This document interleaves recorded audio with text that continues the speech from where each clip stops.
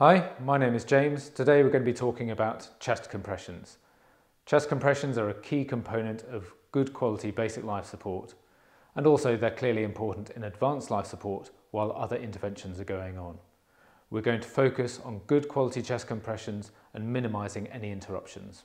To start your compressions, put the heel of your hand on the lower half of the sternum, other hand on top with your fingers interlaced, and then move so your arms are vertically above the patient's chest, and then you can start your compressions.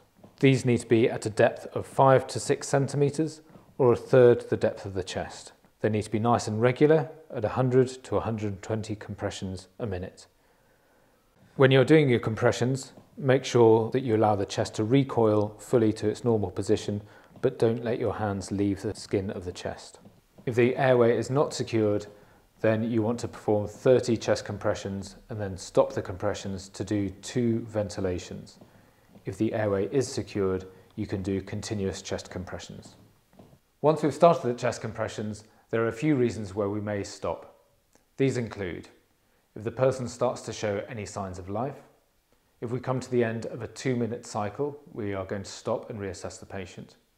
If you are working in a team and the team leader asks you to stop, if you are delivering the chest compressions and know that you are tiring and there's someone else who can take over from you, or if you are using an AED and it tells you to stop so it can do a rhythm check.